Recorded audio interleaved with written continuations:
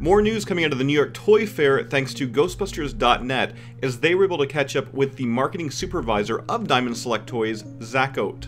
Now let's first talk about the film line. Janos Poha from Ghostbusters 2 is set to come with a lenticular disappearing Vigo the Carpathian painting. And if that's not cool enough, he's also going to be paired up with a pair of new hands for Vigo? Yes, Janos comes with a pair of Vigo hands, so Vigo can actually hold baby Oscar. Also, there has been some concern about the original Ghostbusters sign that is shown in the Firehouse diorama. Zach has confirmed that that sign is no longer reversed on the backside like it was originally shown. So, they fixed it.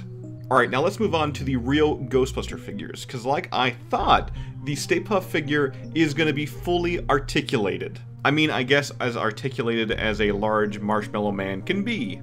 Now on to the main four real Ghostbusters. They do share the same torsos as their film counterparts, but they will feature new sculpts in areas like the legs.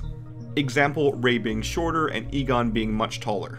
And for those worried about price going up with the real Ghostbusters line, it's not. The Ghostbusters Select series, the one that comes with the diorama pieces, are still expected to retail for about $24.99, with the basic figures being available at Toys R Us somewhere between $14.99 to $17.99. Also, as of right now, nothing is certain after Series 10.